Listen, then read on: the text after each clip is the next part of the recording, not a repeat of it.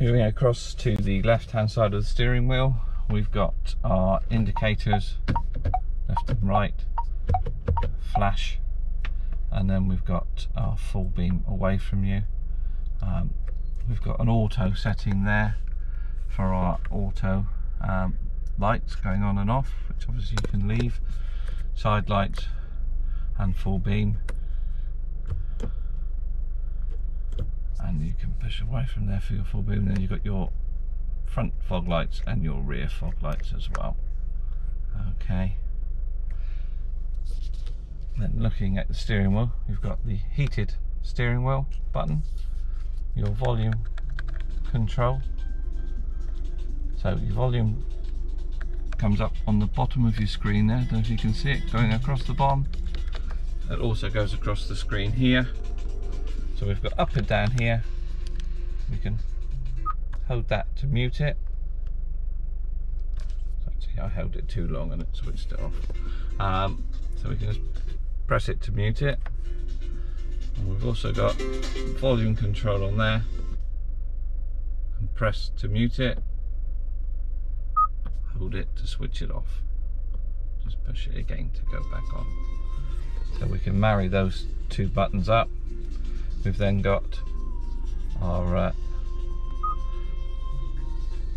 button here, seek button, where we can move up through our preset channels. And then you've got your pick up and put down for your mobile phone. And then this button here is your Apple CarPlay or Android Auto voice control, which I'll show you separately in a minute. Excuse me. Now, looking down at the heating system for a minute, we've got our indications for either side here, and our temperature up and down are on there, but that will also show you every time that you do something on the heater, it will go up onto your main screen. Now at the moment we've got them synced. If we unsync those, it means we've got dual zone climate. So now the driver's side is up to 24, passenger side is still 18. If we want them to be the same, we just press the sync button. We've got recycled air or clean air coming into the vehicle, and then we've got direction of airflow buttons there. Auto just means it's going to get down to the temperature that we need it to get to as quickly as possible. Fan speed is done around the outside, and you get the indication on there. Aircon is the top half of the button. Just press that and that will come on, and then you've got your on off where you can switch the whole thing off there. Now we've got demist the front screen, and we've got demist the rear screen on the cab as well there. Below that, both sides, we've got heated seats, and we've got 3 levels of heated seat. You just press the right hand side and you'll have your different levels, but we've also got ventilated seats, and that's just on the left hand side there. Okay, then we've got a power outlet below that. We've got a power charger USB point. You've also got your USB point, which we'll use in a second to connect up your Apple CarPlay or Android Auto, and a cigarette lighter there. And then behind that we've got our gear stick. Now on the left hand side of the gear stick it says drive mode.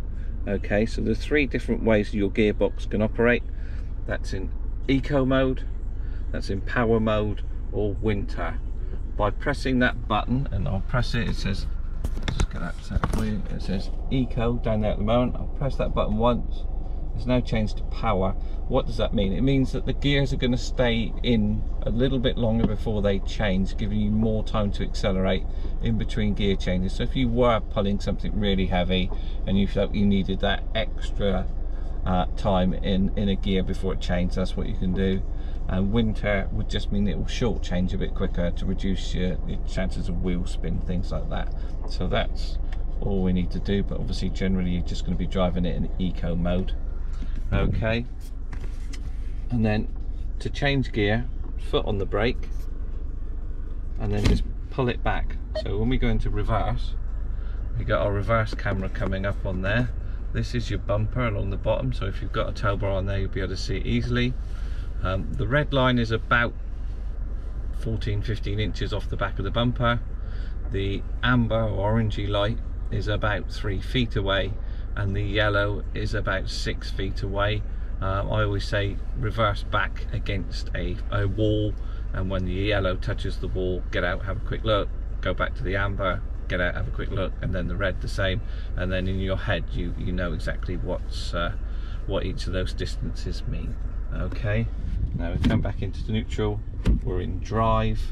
Now you can see there's a little button on the side of the gear stick here. That's for changing gear when you're in manual. Now to go to manual mode, you can see it says D on there at the moment. I'm literally just going to push it to the left. We're now in drive, so we're in first gear. And to change gear up, there's a plus and minus on that little button there. To change gear up, we literally just nudge that forward. So I've now gone to second gear. I'm going to move it back again.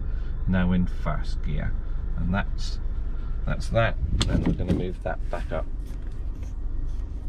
Now behind that, we've got our four-wheel drive system. Now the car's in two-wheel drive rear.